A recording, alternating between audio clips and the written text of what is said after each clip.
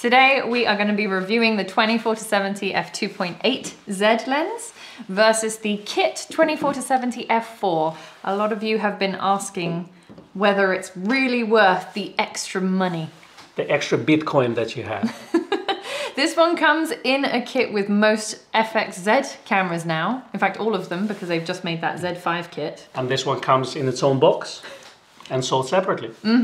So we're going to take it out, test them both, and let you know what we think. Can't wait, shall we? Let's go. Oh, I need my camera. Yes.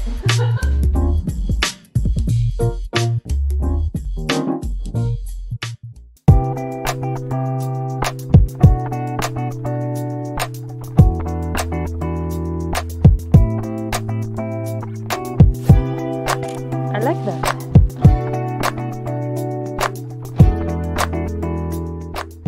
Okay, we can test the closest focusing distance with these little things. With this? Okay, yeah, sure. Let's do that. And this is stuff that you don't take pictures of. That's not the closest focusing distance. That's actually pretty close. That is close. Look at that. Not gonna lie to you. Look at that. Okay, that's a f4. Okay, different angle. Let me shoot from the same angle as you. I wouldn't call it a bokeh obliterator. It's not a 51.2. It's not a 51.2. But it's pretty good. Are you at 70 or 24? At 70. Okay. Why would I test macro facility at 24? Okay, I want to compare notes. Yes. Same. So Yeah. that's better, no? That's better. Like, it does look more pleasing. It does look more pleasing. Yeah, okay, fine. But I still like this, actually. It's very light. It is light. The next test Yeah. is for us to both shoot at the same aperture. Come and take a picture of this right here at f4. F4 and 70, yeah? f4 at 70. Why did we end up with like two entirely different pictures? Because we are different photographers, aren't we? We don't shoot the same. Okay, let's have a look at this. I went really dark. Oh, you did. So moody. Yeah, well, you see how overexposed this is? The greens come out bleached out. I don't disagree with you. Okay. Oh, I like that. Now it's much better. But actually, while we're here, let's test Thor's focus speed. Because she's going to run rounds. I'm going to set myself on the animal detection. At the moment, I have eye priority. Animal detection is on. I too have eye priority. Since we're going to have Tilly on all our videos from now on. Tilly! Oh my God. Good girl. I wasn't even ready to frame the shot yet. So you see, the cameras are not designed to get pictures this way. That's the thing. Oh yeah, I got the face and the eyes. Boom!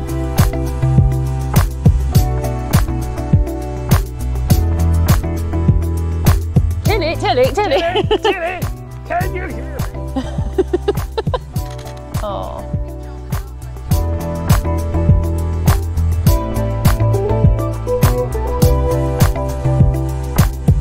We always find new subjects. Well, we need to go on discovery, you know?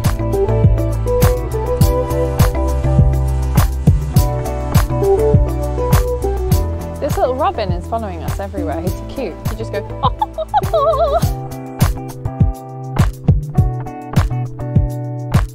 You see, the thing is, I can shoot at 2.8 and you can't. And that's a big disadvantage for you.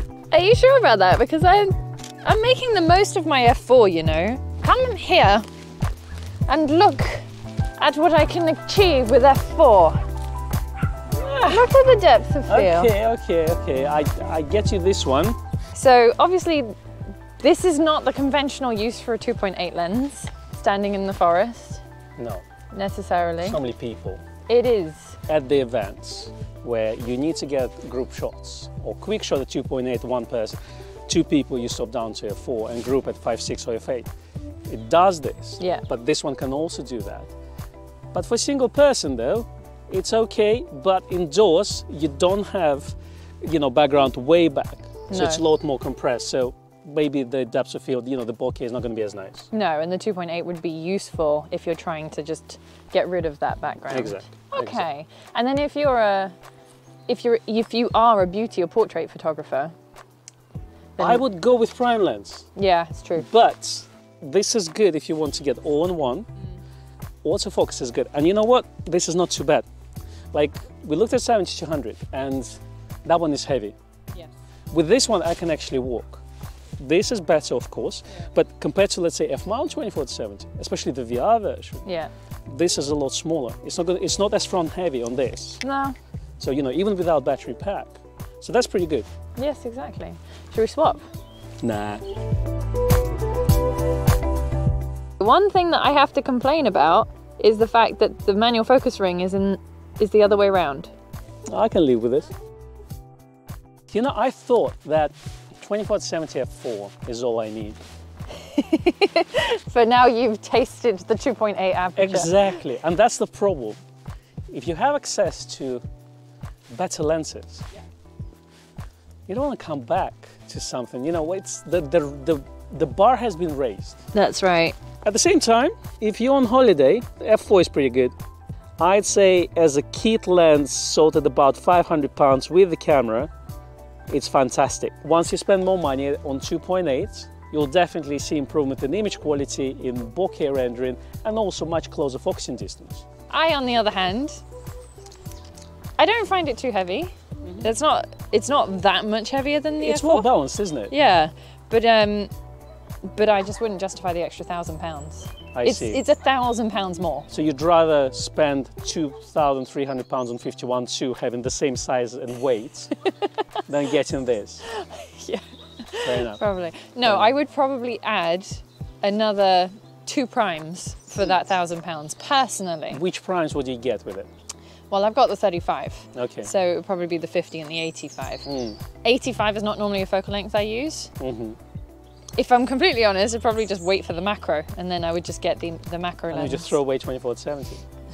24-70 I think is still valid as a travel lens. That's its main use. Yeah. And for those that don't want. Okay, here's the question for you. So, would you get this setup just as a kit? Or would you get, let's say, Z6 and 24-200 and then get some prime lenses to go with it? Ooh, that's a good question. If I was starting from scratch again, and the 24-200 had been in a kit with the Z6, then I might have gone that way.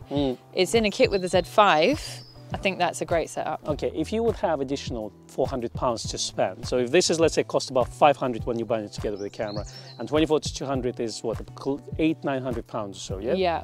So if you would add £400 to that package and would skip that, would you get 24-200 instead of this? No, I'd get that and a prime, at least one prime. But that's the kind of thing that I shoot.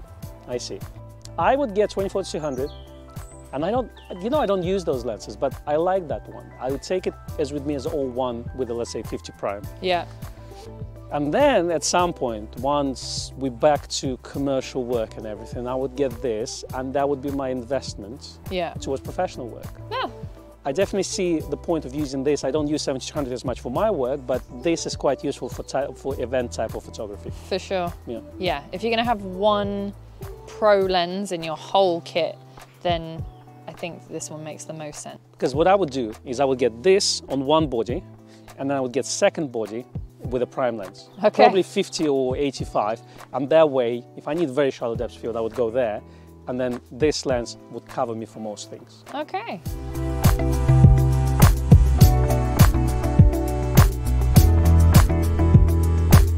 Shall we do some portraiture? Shall we? Why not? But you got the f4 now. I got f4 now. Don't like it. Where's my 105-1.4? When you need it. All right. Okay, we're going to be at the same distance. Let's try. Let's see what it is. Okay, let's see if Foteini can give us a good smile here. I'm just overexposed. 1 second. Just don't blink. That's it. That's it. I like when she's quiet. Shall we come closer? Yeah.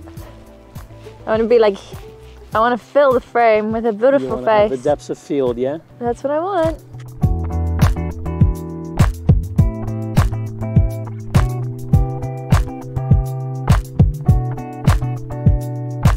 A need to change my 24-70 for a 2.8, whereas you're like... So, in conclusion, for me, I don't really feel the need to change my lens to the f2.8. I think that the f4 is more than adequate for what I need, and most of the time I'm going to be shooting with primes or different focal lengths anyway. What's your conclusion, Con? In conclusion, Becky, I like it. I think that if you're a pro photographer, again, pro photographer who is earning money through photography, this is one of the lenses you should have. Sure. You should really have this lens, 14-24, 70-100, and a set of primes. So as a part of investment strategy towards mirrorless system, for if you're switching, you definitely would want to have this lens and upgrade your old f-mount 24-70. Now, if you do have 24-70 f-mount already, 2.8, you can start with this, and then, you know, later on you can upgrade it. This is definitely smaller and lighter and much better balanced. Optically is fantastic, bokeh rendering is good, and it's fairly close focusing. For general users, travel users, I agree, this is really nice lens to have. It's small and light, it's very inexpensive when you're buying it together with the camera as a kit, because you're saving quite a bit. So as a walk around, this is good setup. For pro use, there's a space for this. So there you have it. Thank you very much for watching, and as always, if you enjoyed this video, please like and subscribe.